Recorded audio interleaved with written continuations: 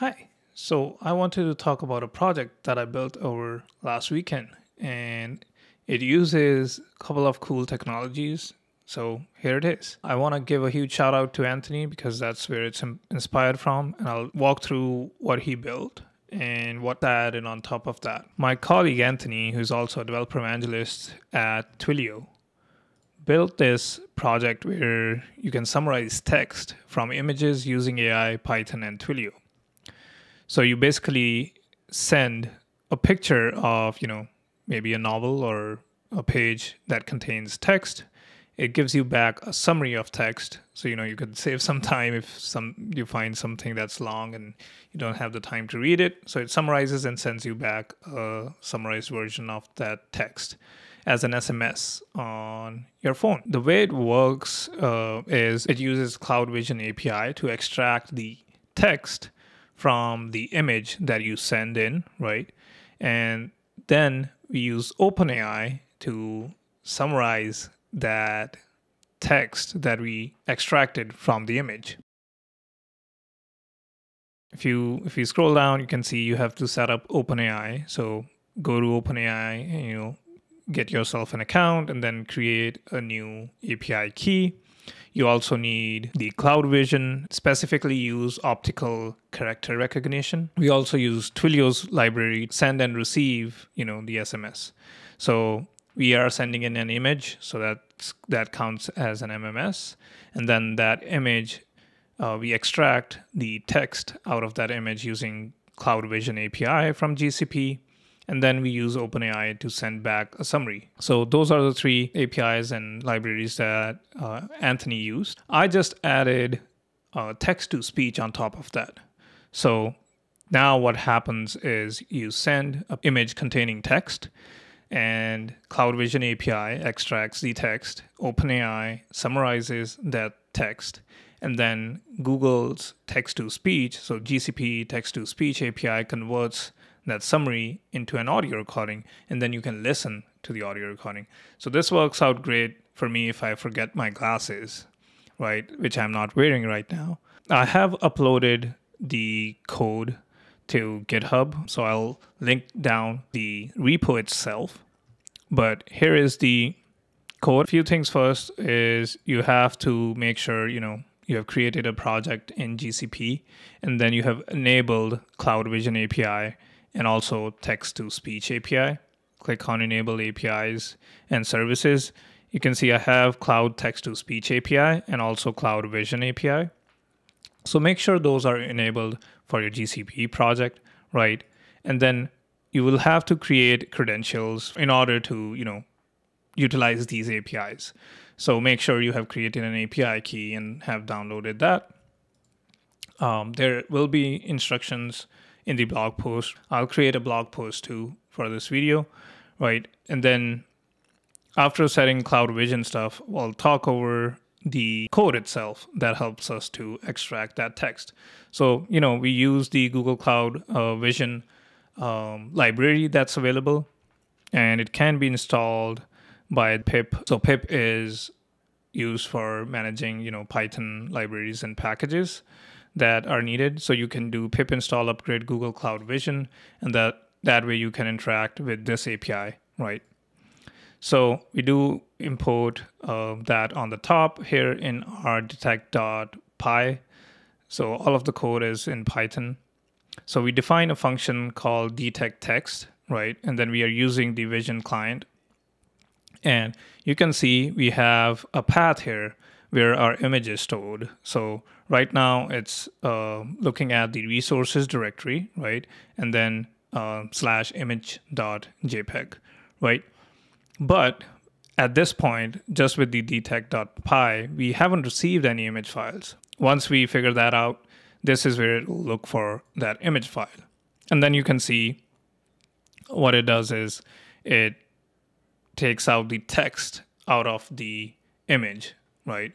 So I talked a bit about it in the beginning where, Cloud Vision can be used to detect things like faces, identify places, recognize celebrities and more.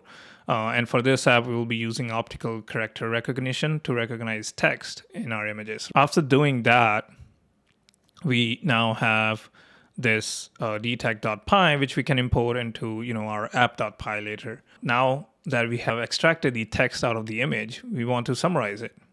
And that's where summarize.py comes in. You can see it uses the OpenAI, right? So we have a function, summarize prompt function here. What that does is it uses text DaVinci 002 model and gives us the summary of the text.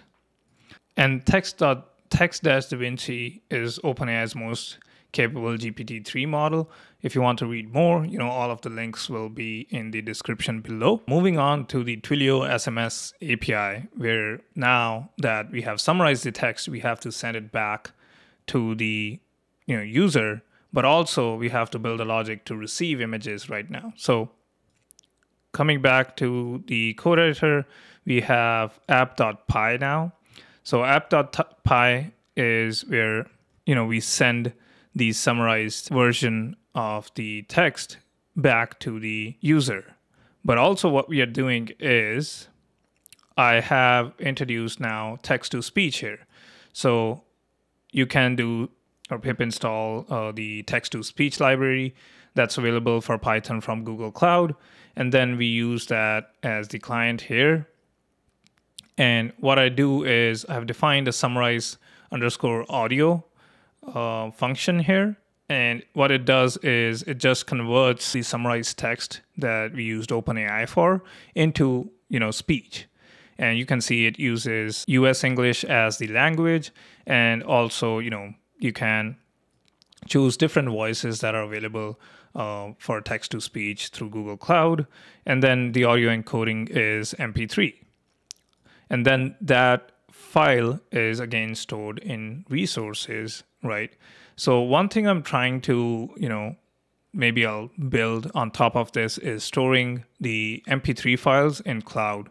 And you can already see I have made some, so it's commented out the code itself right now, but I can build, a function that uploads output.mp3 to cloud, and that's where it's stored.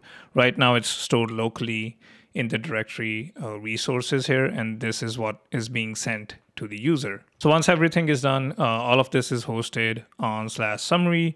I can show you a demo really quick here, but what we do is we run the Flask server, and I think it should be running if I'm not wrong. So you can see it's running, and I also have ngrok, which makes my port 8080 public, right? It's a tunneling service. So I grab that URL. And what I do is if I go to my Twilio console, I just have to make sure that my Twilio number that we will be using today is listening to the webhooks at that URL that ngrok has given us. So if I just paste that here and then /summary was the endpoint that we are using, right? Now, if I go back and I can show you a quick demo of the app itself. So I have my Twilio number here, and what I'm doing is I'm sending a picture of a bottle of, ginger ale. I don't know if it can focus. There you go. Just to see if we can get back, a summary of text. So I just send that image, and then we'll see stuff happening in our console here. So we'll see, so it gave us the summary text version of the summary here. And then you can also see the audio content is written to file, and I should receive a text. So I just received that. So you can see not only I got the text version of the summary, but I also have an audio file. So if I play it. Since 1783, J. Schweff has been making sodas, gingerly and with 120 liters. There we go. So that's how the app works, and all of the code will be available on GitHub. And as I said, using cloud to store the audio files would be the next step that I want to do with this project. But yeah, I think it was a cool, GCP project using AI.